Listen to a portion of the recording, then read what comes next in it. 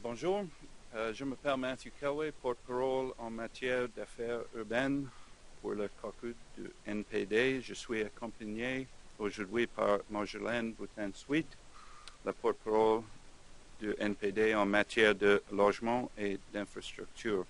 Je vous remercie tous d'être venus ce matin. Thank you for coming. I'm Matthew Kellway, NDP Urban Affairs critic, and with me this morning is Marjolaine Boutin-Sweet, NDP critic for both housing and infrastructure. Today we are releasing our NDP white paper. Before pen was put to paper, fingertips to keyboard, we understood our debt to our former leader Jack Layton on this issue. As a municipal leader of national stature and as a national leader with a love for cities, Jack put cities on the national agenda of this country.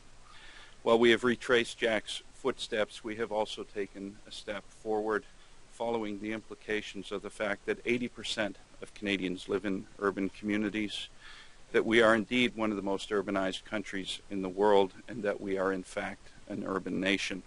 And so our white paper confirms not just that Canada's cities belong on the national agenda, but that indeed they properly belong at the forefront of that agenda. The conclusion here is a simple one. There can be no national agenda that is not also an urban agenda.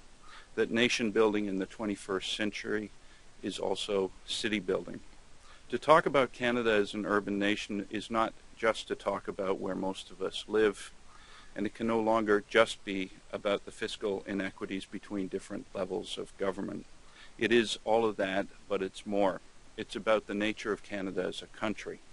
It is understanding the intimate economic and ecological connections between Canada's city and the remote and rural Canada that surrounds them.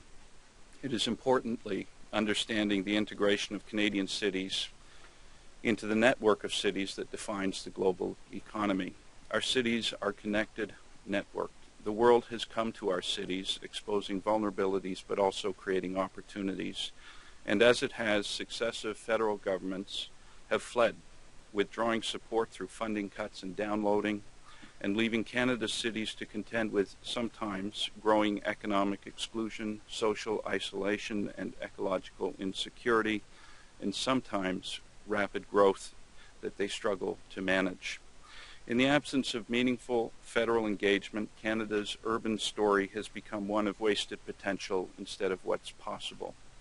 But to make what's possible real, Canada needs its federal government to play its part in putting in place the necessary physical, institutional, and social infrastructures necessary to put in place a modern, innovative Canadian economy, to capitalize on the opportunities that cities present for climate change mitigation, to ensure that we put in place a prosperity more equally shared. That infrastructure includes governance infrastructure that would, for example, create a Canadian cities framework within which the federal government can work collaboratively with provinces and cities. It includes knowledge infrastructure taking, for example, advantage of the global connections of our post-secondary institutions to develop good local jobs and thriving urban economies. It includes built infrastructure, including intermodal transit that would permit Canadians to move around their cities efficiently.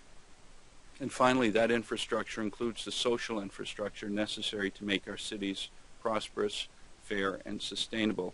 And I'd ask Marjolaine, as critic for both housing and infrastructure, to discuss those aspects of the paper. Marjolaine?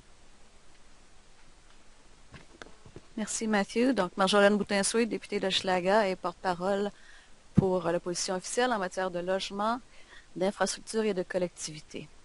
Je ne répéterai pas tout ce que Mathieu a dit, mais je vais résumer un peu en français le programme urbain du NPD qu'on lance aujourd'hui. Comme l'a dit Mathieu, c'est un héritage de Jack Layton et de la compréhension qu'avait Jack de la place que devraient occuper, je dis bien, là, occuper les villes dans l'agenda national. Les consultations qu'on a menées ces dernières années nous amènent à une conclusion très claire. Au 21e siècle, il ne peut pas y avoir d'agenda national qui n'est pas aussi un agenda urbain. On vit dans une économie globale, les changements environnementaux sont aussi globaux. Pourtant, depuis des années, des gouvernements canadiens successifs ont pelleté de plus en plus de responsabilités dans la cour des provinces et des municipalités, et elles doivent se débrouiller avec tout ça comme elles peuvent. Le rôle du gouvernement fédéral envers les villes doit changer. Nous devons établir une relation où le fédéral agira en tant que partenaire pour assurer la prospérité durable des villes canadiennes. Laissez-moi vous donner un exemple tiré de mon dossier de porte-parole en matière de logement. Parce qu'on construit peu de logements locatifs, parce que les logements sociaux disparaissent et que les listes d'attente s'allongent, le taux de pauvreté et d'itinérance, eux, augmentent. Les chances ne sont donc pas égales pour tout le monde. Le résultat est qu'un grand segment de la population est laissé de côté et ne peut pas réaliser son plein potentiel. Une stratégie pan-canadienne du logement qui pourrait, par exemple, redéfinir le rôle de la Société canadienne d'hypothèque et de logement serait une façon dont le gouvernement fédéral pourrait travailler en collaboration avec les provinces et les municipalités, entre autres, pour s'assurer que tout le monde ait accès à un logement sûr, adéquat, abordable et durable. Même chose dans le domaine du transport en commun et des infrastructures. Les villes ont besoin de solutions à long terme, prévisibles. Les villes ont besoin d'un partenaire fédéral qui comprend la place qu'elles occupent, le travail qu'elles doivent accomplir, par exemple pour réagir au changement climatique, et des obstacles auxquels elles se butent. Les villes ont besoin d'un partenaire fédéral qui peut les aider à prospérer plutôt que de s'endetter, à être proactives plutôt que vulnérables. C'est ce que le programme urbain du NPD veut faire.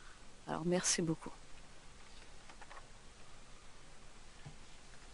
So the question is where from here? As a white paper, this document signals our direction and perspective, but it is also intended to be a vehicle for further consultation. But the key implication of the concept of an urban nation means for us, the NDP, that the urban must finally be embedded in the institutions, policies, and practices of the federal government.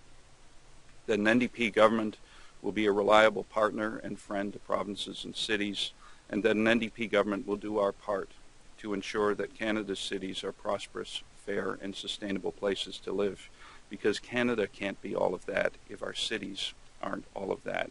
This will be evident in our offer to Canadians in 2015. Canadians can look forward to an NDP platform with the issues of urban Canada at its heart, and we believe that this document and ongoing consultations are proving just that. Thank you very much, and we're happy to take any questions that you may have. Matthew, can you speak about how you see this agenda applying in Toronto more generally, and then specifically where you see it fitting in with the transit plans of new Mayor John Tory? Well, Toronto, my hometown, I'm the MP for Beaches East York, is a city, great city to live, but also has many acute needs. One of the most obvious things about Toronto these days is the issue of income polarization, the localization of poverty in parts of the city, mainly the inner suburbs, and wealth, mainly in the downtown and more infrastructure-rich parts of the city. So this agenda sets out the possibilities for creating a more thriving urban economy in Toronto, where we have very high youth unemployment of about 18%, but also the loss of a lot of middle-income manufacturing jobs as well. But it extends also to address the very acute housing needs that we have in Toronto, affordable housing needs. And as you point out, Joanna, the issue of transit is top of mind for most Torontonians. There is a desperate need to get around their city efficiently and rapidly. We welcome the opportunity to talk to John Tory and, of course, the province about how to move ahead with a transit system that responds to the needs of all Torontonians. I'm kind of wondering how this isn't one giant overreach into the provincial jurisdiction, because cities are creatures of the provinces. Most of the areas you have highlighted in here, like post-secondary, housing, childcare, that's all provincial jurisdiction. So I guess defend this from a federal point of view.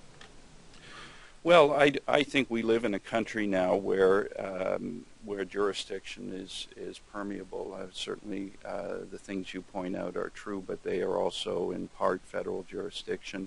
But the first principle that we set out in this paper in terms of the governance infrastructure is the need to collaborate with provinces and cities on how to move forward. We recognize, for example, that every province is different, that the labor markets are different, the economies are different, and every city is most certainly different. And this is a paper that is fundamentally respectful of those differences. But at the same time, what we've done with this paper is we've put Canadian cities into a global context, and certainly our relationship with the rest of the world that we live in is very much a federal matter of jurisdiction. And if our cities are the interface between Canada and the global economy and Canada and other countries, then most certainly we have a national interest in ensuring that our cities are successful. It is where most of us live. There is that very basic point that we begin with, that this is where 80% of Canadians live, in urban communities. And Canada can't be the country that we want it to be as Canadians unless we ensure that Canada's urban communities, Canada's cities, are the places that Canadians want them to be. The question is built infrastructure. The PBO this week said the cupboard's bare, so I'm wondering where you're planning on getting the money for this. The cupboard's bare? Sorry, can you explain? Well, with the tax cuts they announced this week, that pretty much ate up any surplus that was coming down the road. Right. Well, we have been left in this country in terms of built infrastructure with an enormous deficit. We know that through downloading and budget cuts, we went through a generation of no investment in Canadian infrastructure. In fact, if you go back to the Liberal regime in the 90s, we actually cannibalized the infrastructure, the built infrastructure of this country, which is predominantly within city jurisdiction. But we look at this issue of built infrastructure in part as an investment. If you look at Toronto, there is certainly a consensus that there is lost economic opportunity through lost productivity that stems from the gridlock of our city, and that has been estimated to be approximately $6 billion and growing.